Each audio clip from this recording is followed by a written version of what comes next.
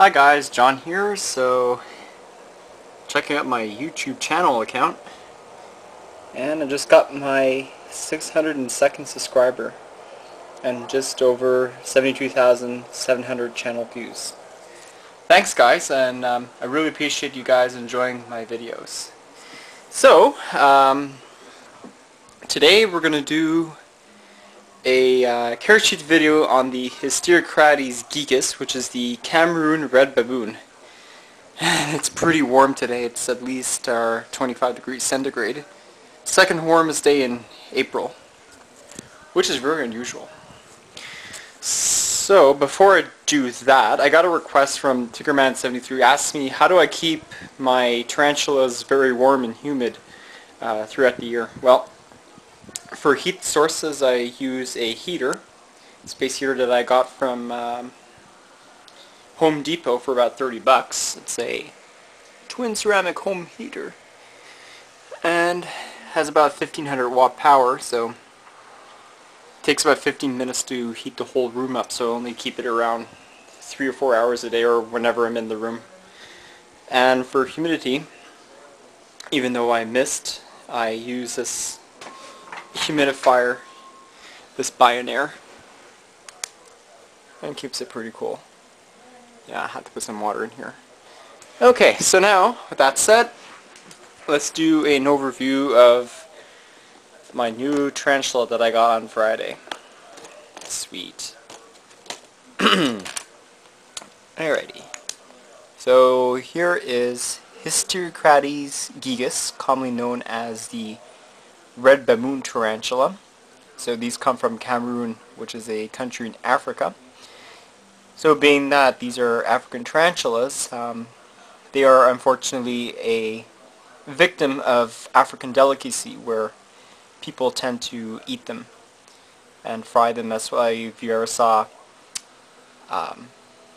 documentaries on Natural Geographic and the Discovery Channel where they're eating and they're burning them alive, and that's sad really. But, you know, people gotta eat, you know. That's part of the food chain. Okay, so let's give an overview of this tarantula. Okay, because these are baboons, these make them old world terrestrial species. So, being an old world terrestrial, you can expect them to have a pretty nasty temper, very defensive, and quite bitey, and have potent venom. So that's why, for this reason, you shouldn't handle them, and which makes them very suitable for the experienced keepers only. So you can tell here's Hysterocrates genus. You can see that the hind leg is kind of thickish compared to the other legs. So this is pretty much typical of your baboons and your Hysterocrates Caresheet, which I'm assuming this is a close relative of this species.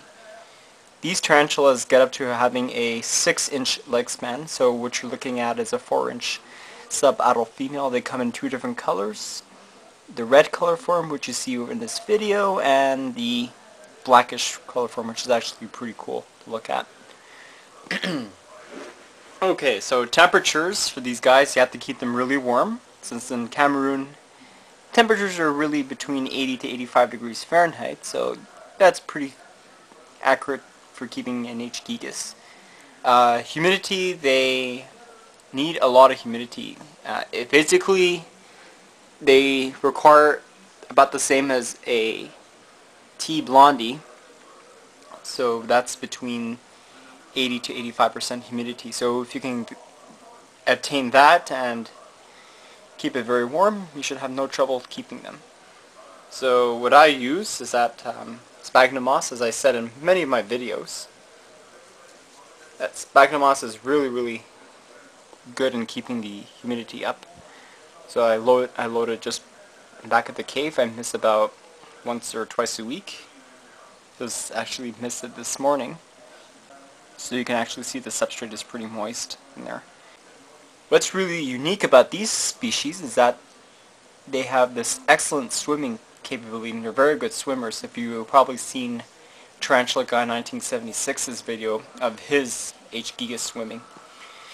So what you can do is that you can put a little bowl of water a deep bowl, and you can see whether or not it swims or not. And I'm going to try that in next week and see if she actually swims or not. We'll make a good video of it. I'm just letting her get accustomed to her surroundings before I actually give her a pool. So you have a little small water dish. It's always necessary. You gotta load it up with substrate in here. I have about 4 inches of African potting soil, which is substrate that I showed you in my transfer into Gigas video. So I have about half the critter keeper covered because I really don't want the tarantula escaping while I do cage maintenance, you know, like misting the cage or feeding it or taking all the dead crickets out. So I really want to prevent any escapes from happening.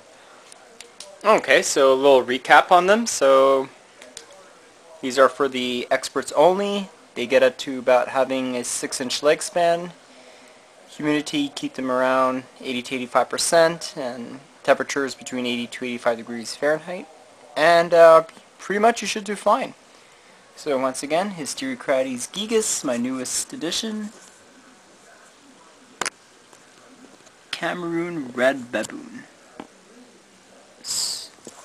Sweet. So, hope you enjoyed it. Peace, guys.